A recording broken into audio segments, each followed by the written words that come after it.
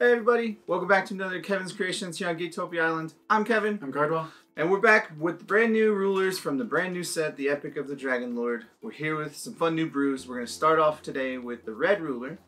I mean, you know, she's awesome. Yeah. But before we get into it, guys, we just remind you that we do have a Patreon. The link is down below. It just takes $1 to give us some love and support. We'd greatly appreciate it. And also down below is our link to the Force of Will Grimoire. And it is our own app for the deck building for Force of Will. It's a very, well put together app for because it took all three of us to figure out what we liked of an app and what we needed and what we put into it. So we might be biased on it, but yes, it's pretty awesome. The feedback we've gotten is pretty great, so just check it out and see if you like it. With that, guys, we're going to delve into Scorched Earth with our girl Lilias. So, starting off with Lilias, the last descendant of the Dragonoids. She is the red ruler from the new set, and judgments for 3 red and energizes with a red. You can pay 0, choose 1, play this ability only during your turn and only once per turn. This card does 200 damage to target player or Resonator. Look at the top card of your deck. You may play it by paying its cost. Put 5 strength counters on this card. So one of those 3 abilities, sweet. Yeah. And she has the ability to tap, put 5 strength counters on her. So you just stack strength counters is what you're doing again, like we did with Kirik. Yep. But her backside, she turns into a 12/12 with swiftness, which is those stats are already insane. good. Yeah. And then if a fire source you control would deal damage, it deals that much plus X100, where X is the number of strength counters on this card. So all those cards that you're playing, all your fire sources, you're just like, cool, my 1/1. If I have 5, it deals 6. Yeah. And she also is already doing more than 12 damage. Yeah. That's insane for swiftness. Yeah, she is nuts and definitely going to be easily to kill somebody with. So you have to have an answer for her. For sure. With that, we'll delve into the deck because there's no extra deck. There's none of that. I think we're done with it. We're done. And also the alternate art of the rulers are back. She actually looked different instead of her eyes opening or whatever. So we're all good. And the first one, of course, is a Whole Pig, a classic returning. But we have a split card of the new set. It's Whole Pig and Food Supply. Two old cards coming together. So Whole Pig is a 1-drop 4/3. You can banish this card, recover your ruler. So if you want to put tap for strength counters, banish this, untap, get a stone, do whatever you need. Pretty awesome. The other one is Food Supply. And it's quick cast 1 red, put 5 strength counters on your J ruler, draw a card. So there you go. So you can either also, correct me, I always get this messed up. So you can tap for a stone, untap this, and then flip her over. So therefore you can do all that fun stuff. And if you draw more food supplies while she's flipped, you're just like, cool, put 5 strength counters on her. That's let's 5 do extra some damage on everything you do. Yeah, cool. Ridiculous. One of the next dudes we have is also a split card. It is Groundsplitter Rabbit / Split Heaven and Earth. And it is a 1-drop 3/6 with swiftness and pierce. If this card would deal damage, while it is damaged, it deals double that much instead. And you pay red, beasts gain plus 200 until the end of turn. So it's just an angry rabbit that doesn't like you. Yeah, not at all. Not one bit. And then Split Heaven and Earth is a chant. This card deals 300 damage to each player for each special magic stone they control, and it costs 2 red. So right now, where everybody's playing double colors, you're going to be hitting people for at least 4. Yeah. Even on turn 2, if they went first, it could be 6 damage for 2. Yeah. Like, that's just insane. Yeah, cool, thanks. And if Lilias is flipped, it's even more. Because you're just like, hey, cool, take some damage. Now, this says 300 damage to each player for each special magic stone. Would that be 300 separate damage plus the X? That's ridiculous. Yeah, it's pretty gross. That's horribly awesome. Yeah. All right, the next one is Guinevere, the Jealous Queen. It's a 1-drop queen, 2/4. Tap, banish the Resonator, draw 2 cards and discard a card. So it's also, if they're trying to kill a dude, you can just get value off that. Or you pay red, tap, target Resonator you control gets +4/+4 until end of turn. When it deals or is dealt damage this turn, the controller banishes it. So it's just awesome. Mostly you're just going to use her to draw cards. Yeah, which is really quick. She does a lot of work when you don't think it would, but she does. Yeah. Next we have the Cook of the Academy. It is 2 red for a 6/6. Enter, search your deck for a card named Whole Pig, reveal it and put it in your hand. It's just to help you get the Whole Pigs out early, to help you do stuff. You could easily switch this out with other burn spells if you wanted to. It's not really a big, major thing. I just wanted to see what it would do. See if it'll get this quicker. All right, and we have the next one, which is Arle, the 7-tailed fox, and then also the split card of Arle's Flame. It's a 2 red for the creature. It's a 6/8. Whenever damage is dealt to this card, it deals that much damage to target player / J Resonator. And then you pay 3 red, put this card from your graveyard into the field. This dude's so good. Which makes this the perfect blocker constantly. And then, of course, the split card part is a chance, quick cast. This card deals 1400 damage divided as you choose to target Resonator you control and target Resonator your opponent controls.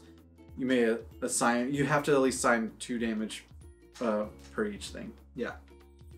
This card's nuts, man. Because, like, the first time you're just like, cool, pay the 1 mana, deal 2 to my guy, deal 12 to your guy, kill him, and then pay 3 and get the Fox in play and not care. Not care. And it's just 1 to cast that chant. Just like 1 red, quick cast, do this. Yeah, 1 red, I'm going to kill your dude.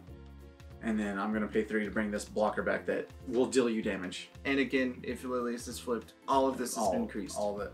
Yeah. The Fox's damage is increased, the damage you deal to a creature is increased, all of it.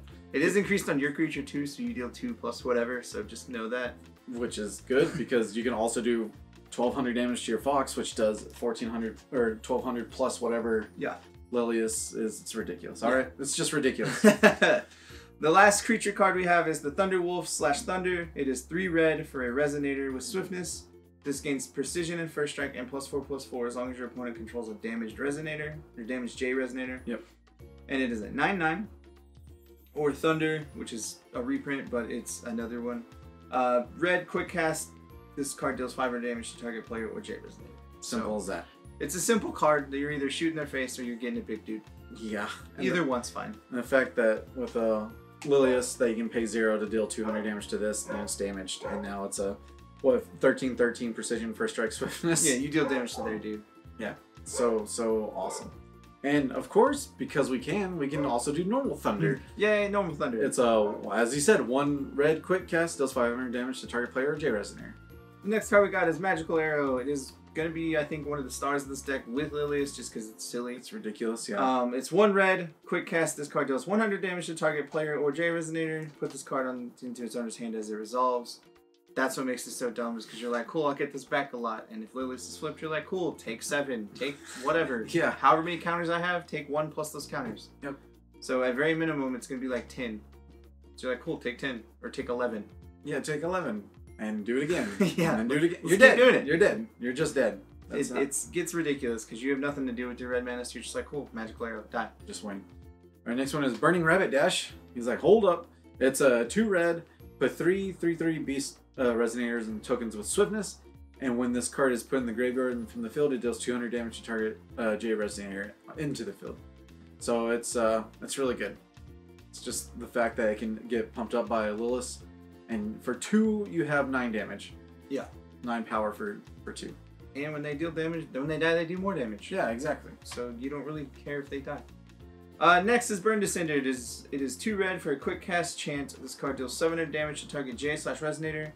If it's a J ruler, it loses imperishable until the end of turn. If it's a Resonator and it would be put into a graveyard from the field, remove it from the game instead. This is just a J ruler kill mostly, because red doesn't have, like, until all these new cards, red didn't have a whole lot to deal with it. But it's really good just because it removes imperishable. Like, you're just like, cool, yeah, go away. Thanks. Regalia, no. Thanks. Yeah, no thanks. Next one is Blaze Tornado. It's a 2 red and 1 chant. This card deals 1400 damage divided as you choose to any number of target / J Resonators. This can also go with the Fox. Mm-hmm. So it's just a lot of damage. Yeah, for sure. And the final card of the main deck is the Last Secret Sword. It is 2 red and a black, but you may banish all but 1 entity you control and discard your hand rather than pay this card's cost. And this card deals 1000 damage to your opponent. This is considered a red card, so it does more damage with Lilias. So when you're like Judgment turn 2, swing Lilias, you're at 25. And done. Take your damage. Take your damage. Thanks. Yeah, like you get rid of everything but Lilias, and this card deals at least 20 or at least 10 plus whatever your counters are. Yeah. So cool. Thanks. That's a lot of counters. That's a lot of damage. It gets ridiculous how quickly you can be like, yeah, you're dead. Thanks. And especially if you have 2 of them. Yeah. It just works.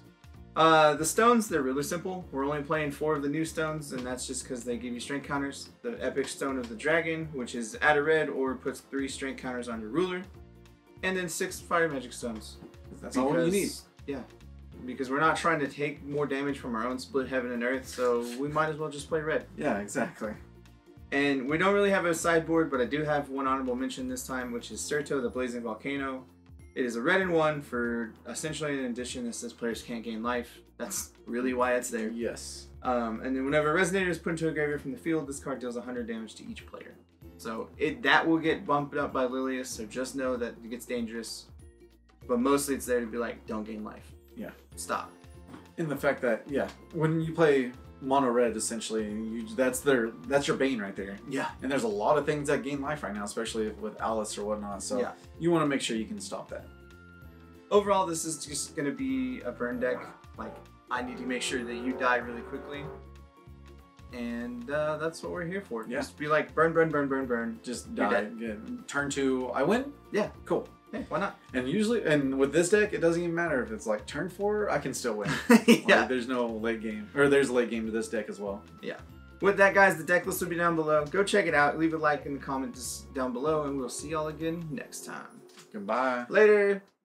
Also, guys, make sure you hit that like button down below and subscribe to our channel, and then hit that bell for any future notifications that you have for our videos. And we go ahead and give a big thank you to our fans for over the years, especially our Mythic and Above Patreon followers. Thank you, Ryan. With that, we love you. Thank you for your support.